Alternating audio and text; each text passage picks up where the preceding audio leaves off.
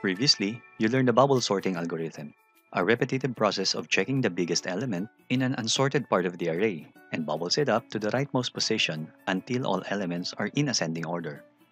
Today, you're going to learn another basic sorting algorithm, the selection sort.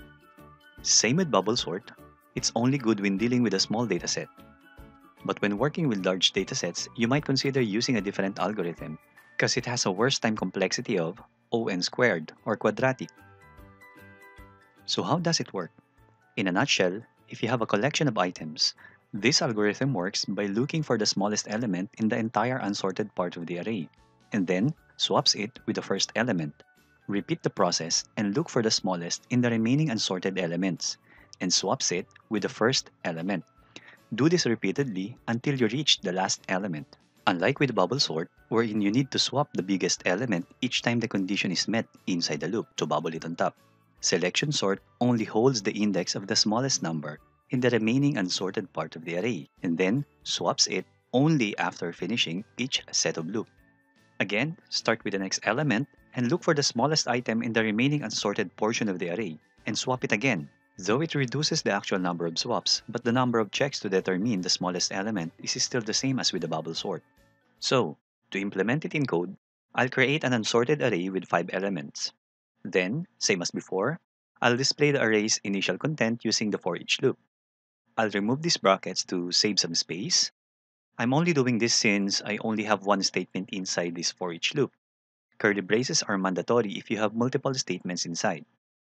I'll display a message, press enter key to start the selection sort, then ask the user to press the enter key to continue. So to implement this algorithm, I need to use a nested loop. Same as with bubble sort, I'll use variable I for my outer loop and j for my inner loop. For the outer loop, I'll start with I is equal to 0, since I want to start with the first element, and I need to finish it with less than the array size minus 1. Again, why minus 1?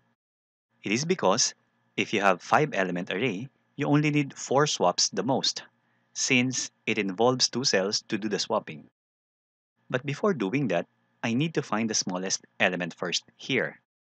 So to start comparing every element of the unsorted part of the array inside this inner loop, to find the smallest number, I'll create a variable index of smallest.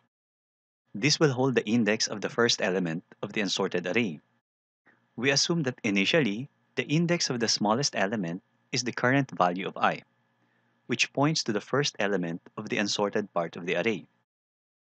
This value will be replaced several times later during the comparison. But here's the thing now. For the inner loop, I will not initialize variable j to 0, but rather to the next index after the initially assumed smallest, and do the comparison until the last element of my array, checking it one by one.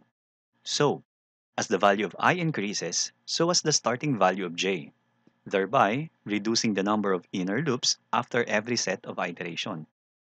Now, inside this loop, I'll compare if the next element, array index j, is smaller than the current smallest element, array index of smallest, and if so, I'll get that index and assign it as the new index of smallest. After iterating through this inner loop, the index of smallest will now hold the index of the smallest element in the unsorted part of the array. Then, outside the inner loop, I'll perform the actual swapping of the smallest element, pointed by this index of smallest variable, with the first element of the unsorted array pointed by variable I. But to do that, I'll use a temp variable and assign the value of this first element so it is not overwritten. And then, I'll store it to the previous location of the smallest element since the smallest is already placed in the first location. Again, just for illustration purposes, I'll add a for each loop to display the current content of the array as the sorting process happens, and put a read line before performing the next set of iteration. Lastly, I'll use the same code to display the final sorted array. Let's check the output. Here's the array's initial content, and when I press the enter key, you'll see that 2, being the smallest, is now positioned at index 0. swapping its position with element 5. For the second set, 4 is positioned at index 1, swapping its position with element 14. For the third set, 5 is positioned at index 2, swapping its position with element 10.